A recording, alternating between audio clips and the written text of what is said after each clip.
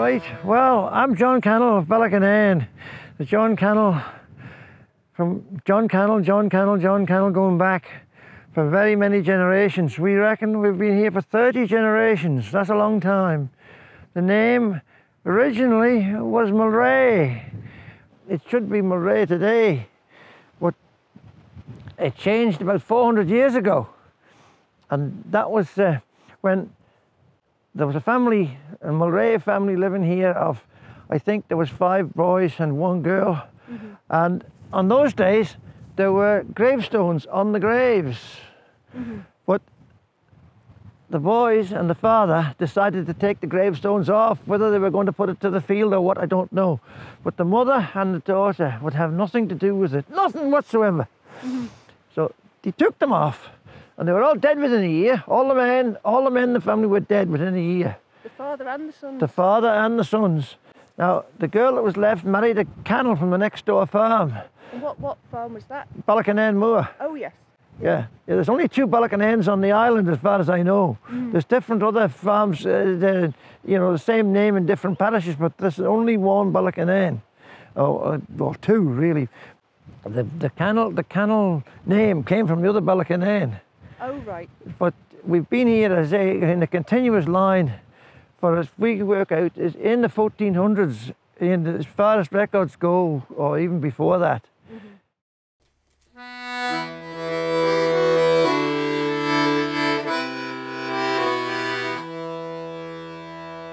The proper name for this is Crunkakillia. The hill of the keel. Yeah, could be, yeah.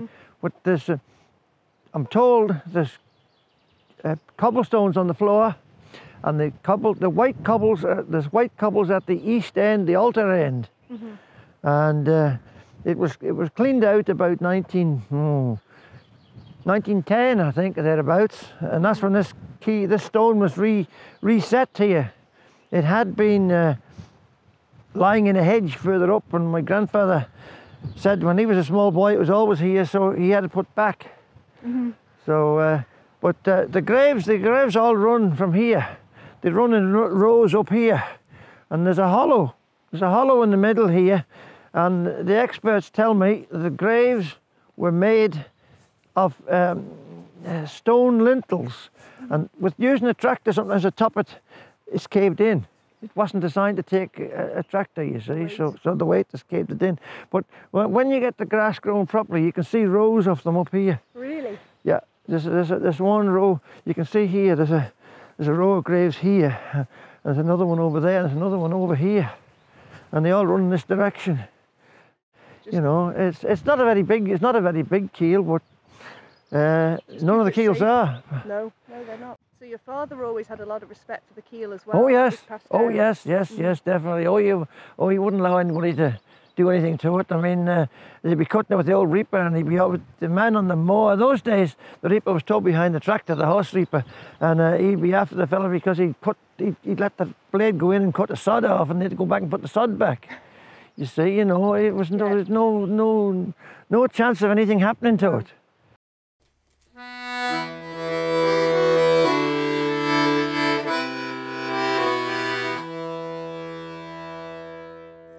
This stone's been around here all my life. I don't really know what it is, but we'll have a look. We'll roll it out. We'll have a look and see. It's sandstone. And it used to be, well, when it rains, it was all getting filled up with water. I had an uncle who stayed with us here, and he used to sharpen the carving knife. My mother would say, I'm going to sharpen the knife, and he'd sharpen the carving. That's how there's a groove in it. They was dipping it in the water and sharpening it on the sandstone.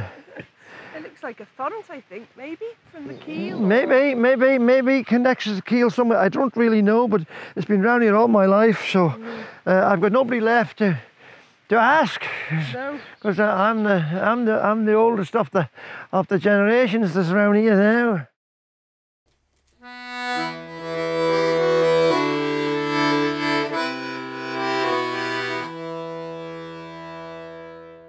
My grandfather had 4 sons in the First War. He had 3 brothers in with him. One fellow was killed. He was another marine engineer. He was killed at off the Isle of Wight. they were picking up survivors from a boat that had been torpedoed, and they didn't realise it, but the U-boat was still circling around, and they got the next torpedo in the engine room, and that finished him. And there's another brother. He was in the trenches. He was in Ypres and the Somme and all these things. He told me he went out to Australia after us, and he came back. He came back to the Isle of Man to die, but he said it was too cold to die in the Isle of Man, so he went back to Australia again. But he said how if you stepped off the duck boards in the trenches, he said you were a drowned man, you were up to here in the mud. He said, you know, it was desperate. And he got, the only injury he got was a shrapnel in the wrist. And he said, yeah, he said, you remember I got a mark there on my wrist. He said, that was shrapnel. You know, he said, I went to the medical orderly and he said, hold your hand out. He said, he held his hand out and he poured the ID on it, ran in there and ran out the bottom. He said, it was a clean hole. You can imagine what it was like.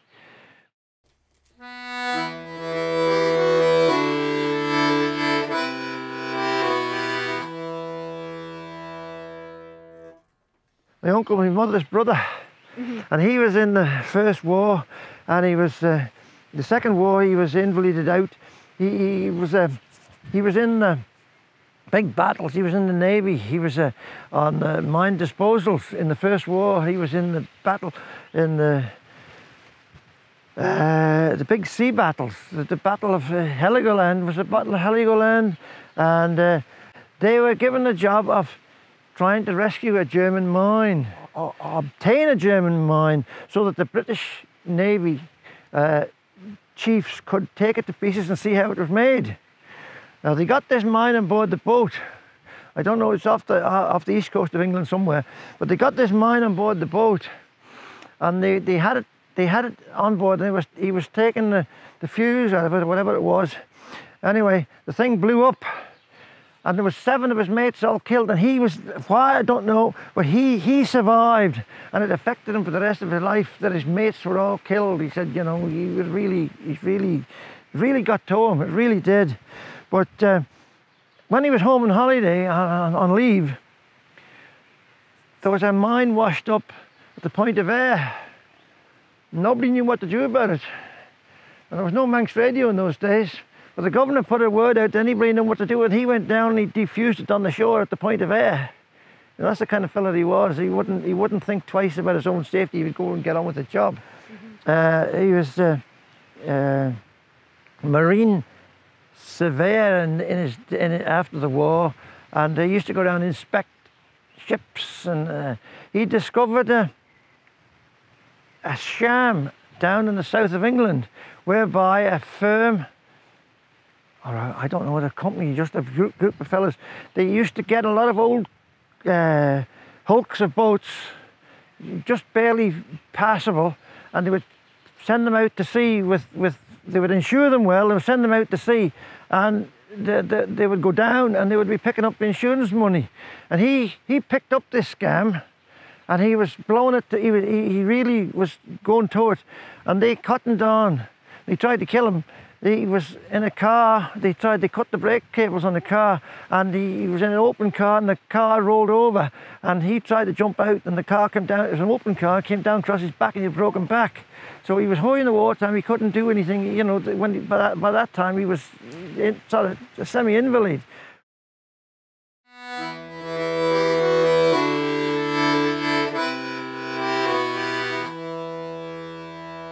My grandfather's uncle was in Peel, and he was caught by the press gang. They were marching him down along the quay to lock him up. They were probably locking him up in some of the places, the underground cellars there.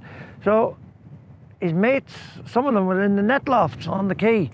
They shouted down to him in Manx, "Hey Tom, where you going?" "Oh," he said, "these sods have got me, they're going to take me out to sea, you're going to lock me up." "Ah," he said, "why don't you throw them in the harbour?" "Aye, I'll do that just now," he said. So anyway, when he got to where they were going to lock him up, he set about them, and he locked one fella in the harbour, and he broke his back because the tide was out. He laid the other fella out and took the keys off him and opened the door where the other fella he'd already had captured 3 or 4 other young fellas already locked up. So he let them out, opened the door. So he came home, and he thought, well, it's no use going to stay up in the yard, he'd be a hunted man. Now this field in those days was covered in gorse, and when you think about it, from here he'd be able to see the English ship out in the bay that they were be transported away in. Yeah. So he lived in there must have been big, tall, high gorse bushes here. He lived in the gorse for about a month. And my great-grandfather was about 6 or 7 at the time, and he actually fed him in the gorse every day. He fed him, so they reckon a young fella of that size wouldn't be noticed running about the country. Now that was fine, but at one stage they did come looking for him, but he saw him coming. I don't know where he was, but he was given, somebody tipped him the wink that they were on the lookout for him. Anyway, this fella came after him, so what did he do? He up and he killed him, and I reckon that's the stone he killed him with. So what does it say? 1825? 1825, and his initials are on the back, TC. And what was his name? Tom Cannell. That's him. I reckon that's the stone we killed him with. He killed him, and what was he going to do with the body? Well, that house wasn't built in those days, so there was a lot of rough gorse and things down there, so we buried him. Just handy. He wasn't going to tell the nephew what he'd done with him, so he buried him. So when they come to build the house 25 years later, that's about the right time, yeah, 25, that's 1825, so about 1850 they built that house. When they were building the house, in the foundation, when they dug the foundation, they found a skeleton, and he had red hair in his skull. And that's the skeleton, that's the fella that he knocked on the head down here, I reckon. And anyway, they built the house on top of him, didn't shift him, he's still there. And he's still there, even today he's still there.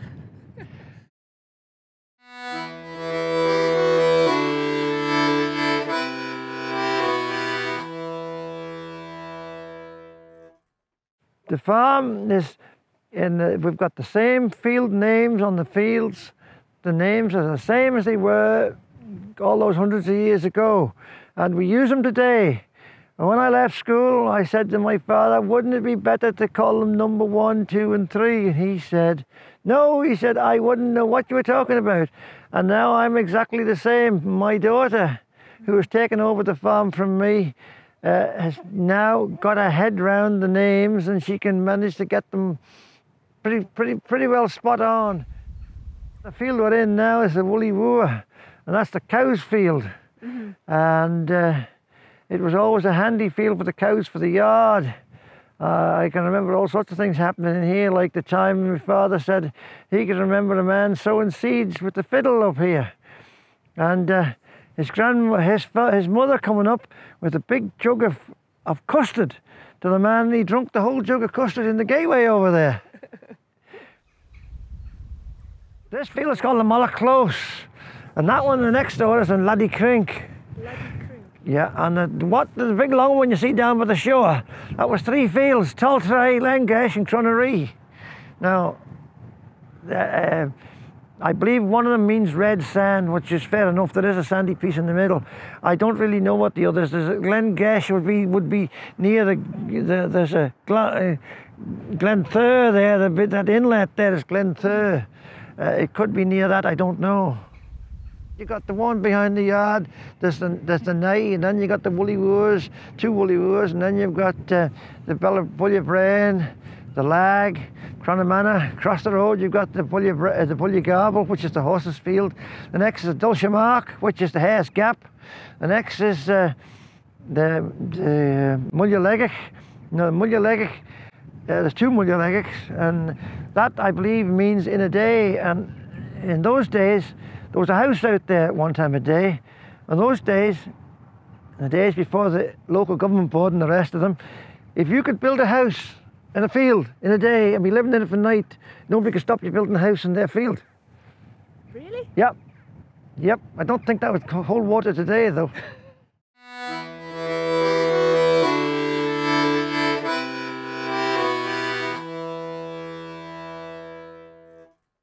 So this was the old... Well, you see, it was a cow house coming down here, and it was taken down to build this Dutch barn. It was a Dutch barn with a curved roof on it. Anyway, we've re-roofed it a couple of times since then. A windy spot up here, and it gets, you know, cops it. So your father put the stones? Yeah, he put the stones there when they altered the shape of the yard, shall we say. He thought they were too important to be Yes, lost. yeah. He said, we're not going to throw them away. No. There's a stone here in the corner.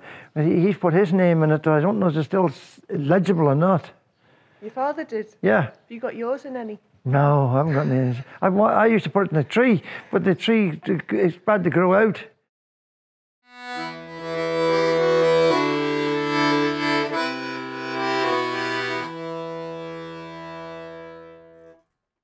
This one here, now, it went on fire. Anyway, my grandmother was at home with, I don't know who, but anyway, she was just a week or two from expecting a baby. And she came down here and loosed all the cattle out. There must have been, it was in April time, I'm told. And she loosed the cattle out so they wouldn't be burnt alive, you see. She came down the cattle thing, burned above her head, and she was down here, big pregnant woman down in the middle of the cattle. So I don't know whether she was brave or whether she was stupid. But I mean, the cattle were a lot of money in those days. Well, they were worth a lot. Yeah. And she came down and did that, but I wish they'd have built a few more roofs off, because they put a wonderful roof on. There's timbers like that in it. It's wonderful timbers put in it. So, there was a few charred beams still around about the place up till fairly recently, you know.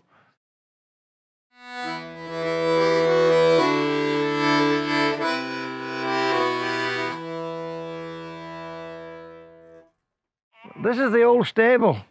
And the doorway is worn, and the lintel of the doorway is worn with the horses' homes. In the back of we used to stick up past the collar. And the horse would be ducking his head to go in here and scraping the top.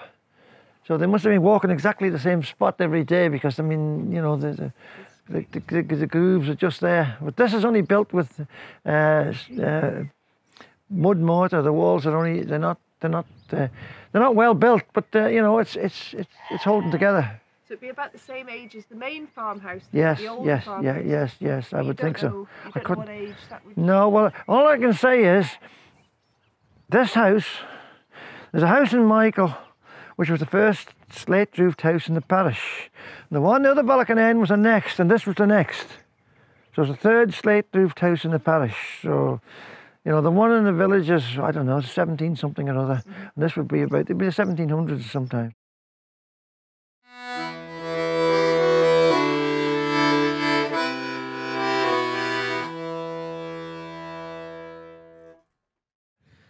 Well, Burke used to belong to it was belonging to my uncle. And the way it came into the family was my grandfather, he never owned it, but he went to the sale. It was for sale due to a coroner's auction, I think. But anyway, it never made the required price, because he was speaking to somebody, a neighbour, next day, and he said, "How much did Burke make?" Oh, he said it wasn't sold. He said they didn't make enough, it wasn't bid enough. So he said, no. So he went home and he said to his wife, "Burke wasn't sold." She said, "Why didn't you go and buy it?" She said, "I've got some money, I have some of mine, and you've got some." So off he goes to Douglas. And he bought it from the lawyers. So as he was coming down the steps, who was coming up the steps but the man from Ballacarnane, who was planning on doing exactly the same. Well, it sort of got up his nose a bit, didn't it? He wouldn't speak to him afterwards. So anyway, that was fine. So about a week or 10 days later, the bank, which is Dumble's bank, when he had his money, it went bankrupt. And he would have lost a lot. It was only just about a week or 10 days he was in the right side, so he was so very, very lucky. He told any amount of people at the time, he just took the money out in time. Because the bank, Dumble's bank going bust, cleaned out a lot of people in the island at that time. So he was just so lucky, he got it by the skin of his teeth, you might say. Well, he farmed Burke from here for years when my father and his brothers were young. I heard my father saying how they used to be walking the horses from here down to Burke. And how if you were in good time in the morning, you would see the train coming up, the 7 o'clock train, you'd be on the road down here with the horse going to Burke, and the 7 o'clock train would be coming up. So they had to get up before their breakfast in those days. So he didn't live at Burke? No, because my uncle built the house on Burke. Yeah. Yeah. Because there's a tree in the middle of Burke Yard, I think it's still there today. That was apparently in the centre of the old house that was there. There was an old house there that they levelled. and that was when it was when horses were used all the time. That tree in the middle of the yard is where they used to tie the horses to when they were breaking a horse in. They used to tie the horse to the tree. So I know the tree is still there. So that could tell you a few yarns too, but I don't know very much about that like I do around here.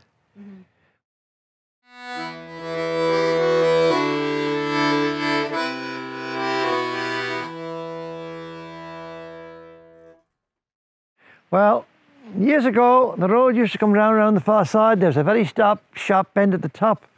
My grandfather had this dug out, and he couldn't dig it out. He didn't have any diggers, so he blew it out with gunpowder. And my father could still remember a battle on the loft with still some gunpowder in the bottom when he was a nipper. But I suppose they wouldn't have dynamite in those days either, but the gunpowder they used, and that's what they blew it out. They made a nice curve in the road coming down here because there was a lot of traffic used to come down from the back. I mean, originally this was the road before the bottom road was ever made.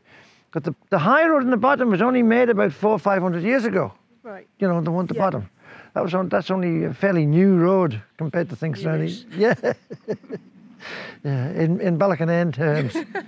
Yeah, but a lot of traffic would be coming down here, and there was an awful sharp bend there. It would be a terrible thing to get stock down, as you get a traffic down, carts and anything. Everything had to be carted down, so, you know, it was a very big improvement getting this done.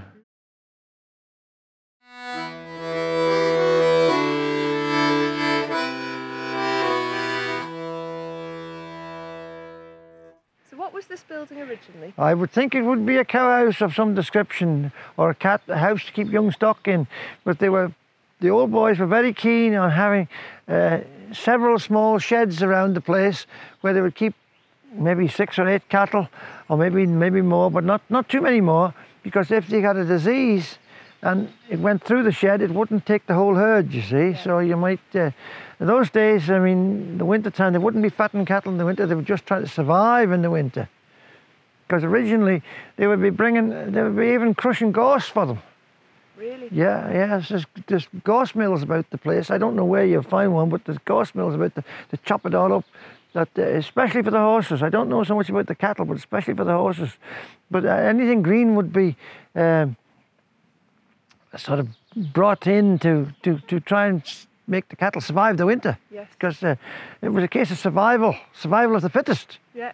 So that is why there was another couple of sheds further up here, and I think that's what's all been about. That's why they're quite small, and they were obviously thatched, were they? Yes, that was there's a whole row of stones sticking out. There's one there now, but it was all. My father had that roofed years ago. And is that a boat on the door? Yes, that's one of the old nickies. I would say some of the fishermen who were living here in the winter would be doing that in their spare time, on a wet day perhaps, whether it was spare time or not, but that would be there. Whether they were feeling the pull of the sea when they were here or not, I don't know, but they would be well used to making the drawing almost just right. Because they'd be used to that all summer. They'd be all over the Irish Sea in the summertime, and then in the wintertime they would come to the farm. They would get somewhere to live, somewhere to sleep. Maybe only a loft they were sleeping in, but at least it'd be dry and it'd be warm. And they would have to do manual jobs in the farm. I think they were mostly employed on building the hedges round about. That's how the hedges got built. That carving's got a bit of age on it. Oh yes, yes. Yeah, well, it's only preserved in there because it's been sheltered. That door is sheltered.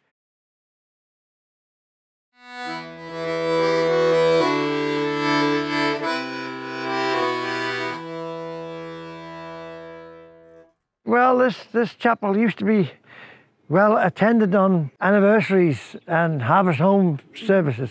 And I can remember being up here when I was a small boy to help my aunt, who was in charge of looking after it, helped to decorate it for, I think it must have been the anniversary. Anyway, I had a tall bottle I think it was a salad cream bottle, and I was putting flowers in it, and was watering the bottle, and it fell over. My aunt said to me, "Did you know what to do? Did you know what to do?" I said, "What do you mean?" You put some, go in the road, you should get some stones, put them in the bottom of it to keep it right way up. She had told off. Oh, aye. But she would go on, she would go around the neighbours. She went to the neighbour down here, and she said to him, "Are you coming to the anniversary on Sunday?" "No, I'm Church of England," he said. "Oh, yeah, I'm church, or we're church," she said. "Aye, right," she said, "you just be there anyway." "You just make sure you're there." So he had to come. My aunt was always, there was a harmonium here, and she used to play the harmonium. She was chief beadle up here. She kept everybody to hand. But after she died, there was very few people going to the chapel, and preachers used to come from Peel. And I can remember it was always my job to help the preachers to turn their big cars out here. And I was most cheesed off one day because H.K. Collett, he was the Speaker of the House of Keys. He was a little man, and he had a great big car, and I had a lot of tacking to get him turned, and I got him turned, and he never even offered me a ride down to the house. I thought he went down in my estimation very, very quickly that day, I tell you.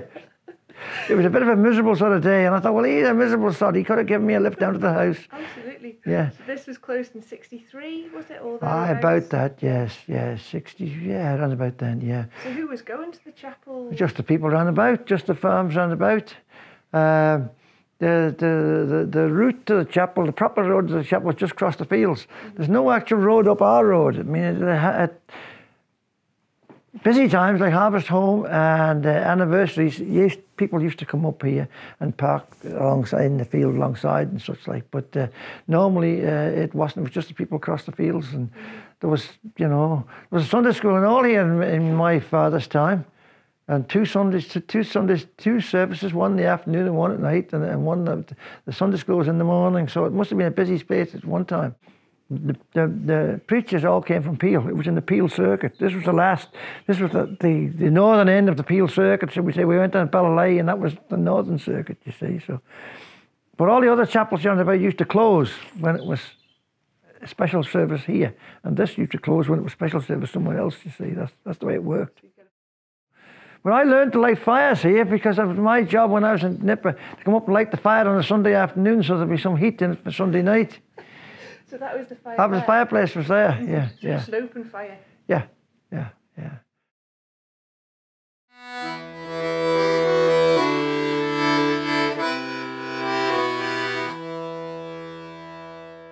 We're a bit lost when it gets back to 500 years. I mean, the ink is getting a bit faded on the paper.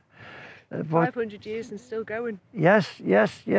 And I've got 4 young grandsons coming along the line further back, so that we might have more farmers in Ballacarnane in the future. We certainly hope so. Because when the youngest son of my eldest daughter was being christened, I gave a little talk, a little speech, and I said I wished him luck, and if he goes farming, I hope all the sheep would have 2 lambs, and all his cows would have lots of milk, and his calves would do well, and that still goes today. The best that you could wish for. Exactly, yeah.